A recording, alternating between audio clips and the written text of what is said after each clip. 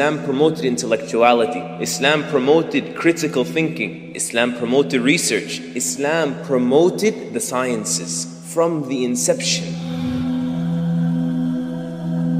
Our deen, our religion began with what? Iqra, recite. Our deen came with Rabbi zidni ilma, oh my Lord, increase me in knowledge. It's in our Quran 1400 years ago. Our Prophet ﷺ said, whomever practices medicine without being known to be skillful in medicine, then he is liable here in court and there in the hereafter meaning. Meaning medicine is not a game. Go and study it, become known for it, become skilled in it, then practice it. Our Prophet ﷺ, he said, Allah did not send down a disease except that He sent down for it a cure. Whoever knows it, and whoever doesn't, doesn't. Meaning go look for it. So the likes of this is what spearheaded Islamic civilization, where their religion and their worldly life, they went hand in hand. And that's why you have, for example, in the 10th century, Avicenna, Ibn Sina, who, as William Osler says, the Qanun, the canon of Ibn Sina, was the medical library in Europe for longer than any other book in history. In the 9th century, you have Al-Khawarizmi, the father of algebra. The Columbia History of the World says that modern trigonometry, algebra, and geometry are, in considerable measure, Arab creations. They mean Muslim creations. The 10th century, Al-Hazan, you may not know there's a crater on the moon that they call Al-Hazan. It was named after Al-Hazan, meaning Al-Hassan ibn al-Haytham, who died in 965, Common Era. Why was it named after him? Because of his contributions to optics and his discussions on luminosity. And he vanguarded, he started the discussions on the experimental method. 300 years later, 1295, Roger Bacon, who we learn in school as kids, is the father of the scientific method. He would quote and depend on and adore the writings of Al-Hassan ibn al-Haytham to be the father of the scientific method. The House of Wisdom, Baytul Hikmah in Baghdad, centuries ago, that was the world's largest repository of books. No one valued books the way we did. And that's why even when the Mongols attacked the Muslims and they took over, they said, what is this? They burned down the library and they took the books and threw them in the Euphrates River, to such a degree that you could not drink from the river for days because of how much ink contaminated the river. That's how many books were there. There were more books in a street of Baghdad than there existed in cities in Europe. And then there's Cordoba. What do you know about Cordoba? Cordoba is Muslim Spain, southern Spain. Just to give you a snapshot of what it looked like in the 10th century.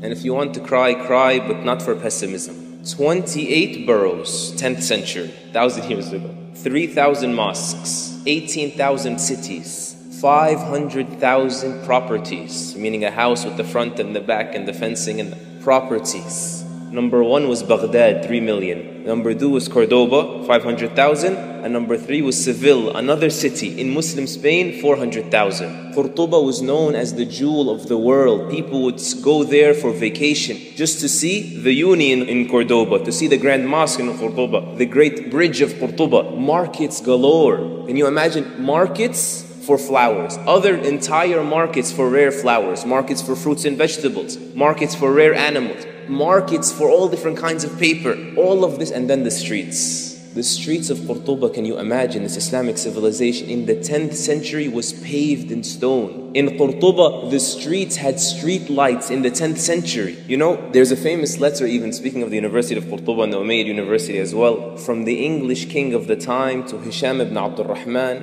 who was the governor of Cordoba at the time, asking him permission, the king, that his daughter and the members from the royal court can go study in the University of Cordoba. You know what that means? That means, number 1, that this was an intellectual hub in the planet. And number 2, that we were the ones that taught the world tolerance. He knew that the king's daughter could be safe there. And the letter was signed, as the historians mention, your loyal subject, the King of England. And that's why Gustave Le Bon, who you may study in psychology, in college perhaps, in university, the French social psychologist, he said, if only the Muslims would have conquered Paris as well. This is a non-Muslim saying this. He said, because if they would have, it would have been like Cordoba.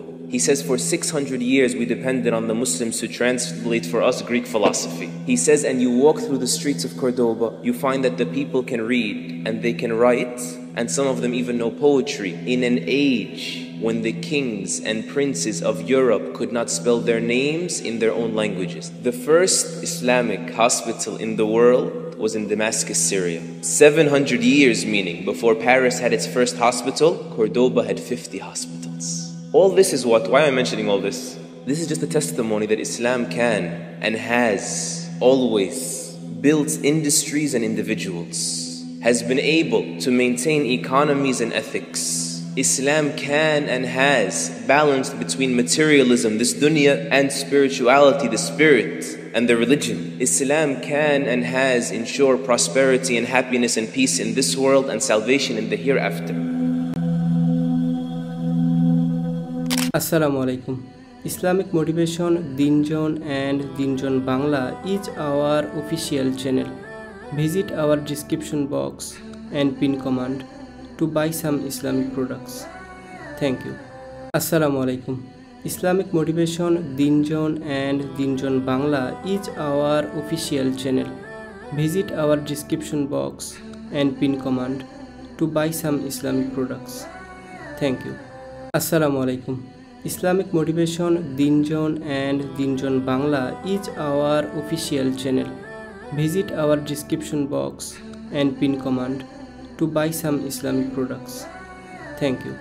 Assalamu alaikum. Islamic Motivation Dinjon and Dinjon Bangla is our official channel. Visit our description box and pin command to buy some Islamic products. Thank you.